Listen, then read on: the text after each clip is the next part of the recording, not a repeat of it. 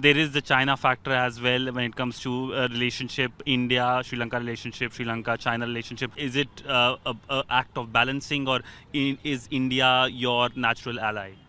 When you say it's our natural ally, I think that has an implication saying another country is our enemy or something. No, it's not like that. Both countries are our friends, but in India's case, it's a civilizational link. So it is a much stronger big brother, small brother relationship with India and Sri Lanka.